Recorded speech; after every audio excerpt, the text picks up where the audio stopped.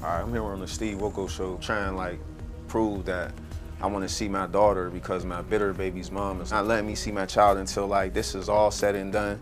So I came on here just to show her like and prove to her that what is being said about me and what I've been doing isn't true. Taylor's saying basically like I'm out here taking advantage of different girls, having sex with them without their permission. You know what I mean? Like that's just causing for me to look bad on my name, basically saying I'm raping them, doing anything I want to them. And what she's hearing is not true, but you know, so it's like she's using this against me just to hold my baby from me. And the worst part is here is like they saying that I raped a minor. It's impossible for me to do that.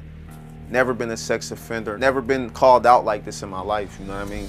But I don't rape women, I never did. That's not in my blood, and honestly, where it all sparked is I cheated on Taylor about 3 times, 3 times, you know what I mean? So, and that's what probably got her like thinking I'm doing anything I want out here. But my whole thing is I'm not raping no girls. She left my home without me knowing, took my truck, took my daughter, you know, without me even knowing. So it's like I woke up and she was gone. I don't feel myself getting back with Taylor at all, you know what I mean? Because it's like, this is out of control. This is something I can't even push upon nobody's relationship, you know what I mean? So we're done after this. It's all about my daughter, and that's it. We're going to just straight co-parent after that. The fact that he's saying that I'm being a bitter baby mom for leaving him, like I feel like I'm protecting my daughter, if anything. Like you have multiple people saying that you did outrageous things to them, like taking advantage of females. What mother wouldn't leave their child's father because you're saying, you know, people are saying stuff like that?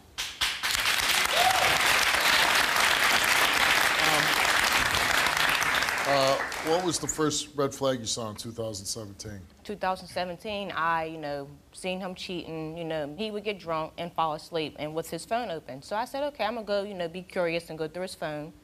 First message I see on his phone is some girl saying, you took advantage of me in my own house, how can you do this? Next morning comes, I ask him, what's this message about?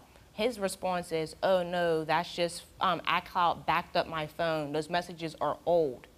And I'm like, well, what kind of, like, am I dumb? No, I'm not. I wasn't born yesterday. These messages are here in your recent messages. I said, okay, well, you know, whatever. Nothing ever came about with any police or anything, so I let it slide. And what happened a month later? About a month later, there was another girl. I knew her, and, you know, she inboxed me and was like, hey, this dude raped me. Can you come get me? I was over my mother's house, so I didn't have a vehicle to come get her. She never told me who raped her. She never said what happened. She just left a message at that, and nothing ever came about. The next day, we get a phone call saying that, oh, this girl is saying that you raped her and there's an active warrant out for your arrest. And I'm like, so what is this about? He tells me, I told her if she wants to sit on my bed, she has to take her outside clothes off. She thought it was a joke, so, you know, she brushed it off, and he told me that's all there was to the story. No cops ever came, so I, once again, didn't think anything of it because of the fact that there was never any police came, no charges were filed, nothing happened. So I brushed aside, you know, brushed it off, and that was all there was to it at that time. And we were on the phone with her, and she yells, he raped me, he raped me. When she said that, he hangs the phone up on her and says, I don't know what she's talking about, and if I did have sex with her, it was consensual. That girl was nasty, is what he told me, and that's where he got that, you know, that was his way of saying that's what she did and that's all there was to it. That doesn't justify anything. If you did something, you did something, whether somebody's nasty or not. That don't give you the right to take advantage of anybody. Well,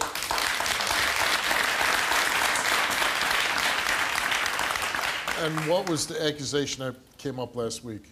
There was a minor that I was told got a phone call. He was with some people, and overnight, whenever the mother was, you know, in the bathroom, the girl said that he came in her room, told her to stand up and turn around, you have some nice legs.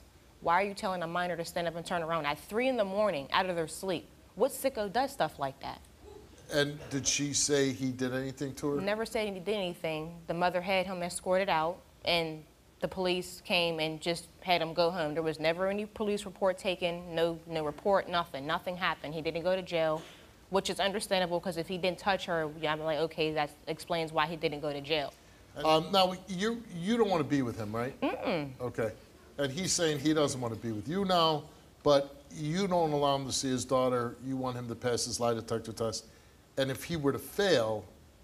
That's on him. He's going to look like a big jackass because at the end of the day, this is what you're doing. You're a father. You have a daughter to raise. Like, you have to prove to her that no man should be taking advantage of any woman. That's how I look at it. Hey, listen, you know for a fact, I'm gonna tell you this here, you know for a fact, before we even got into a relationship, we known each other for 2 months. Dig what I'm saying? I broke it down to you. I was a hoe. I had a lot of women. You know what I'm saying? I did this and then the third. I never, ever once did nothing wrong to no women out here on no tight time like that. Yeah, I had sex with women. Yeah, rough sex, if they want to call that stuff rape, then it's rape then. Whatever they want to call it. Rough sex is whatever. It's consensual, though. But I like rough sex. Why don't you never do it to me? I never, ever raped no girl out here. Right, but I like rough sex. Why don't you never do it to me? Listen, what I'm saying is, though, why don't you even let me continue a relationship with you? Because every time I tried to leave, it was always an issue. Why don't you even continue a relationship with me? The same reason why I said every time I left, it was always an issue. You would fight when I leave, but you wouldn't fight for me to stay. That don't got nothing to do with what I'm saying right now about what I'm asking you. Why did you continue a relationship with me? I just told you why. There was no point. Why did you even let me have a baby with you? Hi, my name is Jazz. When I was 16 years old, a man named Josh took advantage of me. He got me very intoxicated and proceeded to take off my pants and do other things. But that was a secret that I held in for a very long time. When I did finally speak on it, I was told that I was lying, a whole bunch of different things like that, which makes it hard for victims to speak up. And I don't want to consider myself a victim. I am a survivor. So I believe that this man should be reprimanded. I hope this information helps you guys. Thank you. The first one is about this girl, Shay, who was just on the voicemail. We asked you, did you ever have sexual activity with Shay when she was passed out? You refused to answer any questions about Shay. Even though Dan told you the first and last name of Shay, he said that he did not know who we were talking about. He said he's had sexual activity with several Shays. But we did tell you her first name and her last name, and you are refusing to answer the questions whether you had sex with her. Guilty right there. We asked you, did you use force to have sexual physical contact with Taylor's friend in question? You answered no. Was the sex you had with Taylor's friend consensual? You answered yes. The results for those two questions came back that Josh did not tell the truth. Exactly my point. Exactly my point. I don't know how he told the truth. She told me in full detail everything that happened. I don't know how. I don't get that one, though. That's okay, because they all gonna know about this one, baby. They all gonna know about this one. And I guarantee that. I don't get that one, though. Did you ever have any sexual physical contact with the minor in question?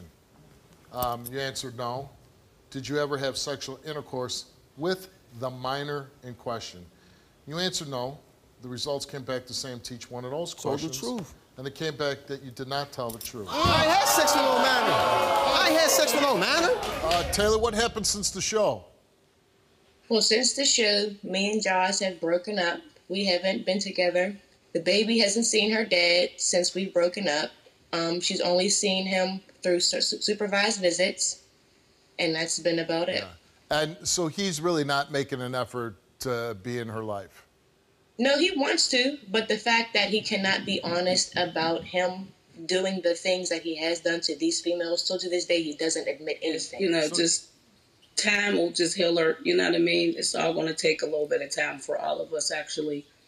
I'm just hoping that he does get put away so that he doesn't, you know, try this act on anyone else, especially his own daughter. Because without the show, a lot of people were obviously thinking, you know, we were crazy, everything's been made up. Because, you know, he's been telling everybody that the show's fake.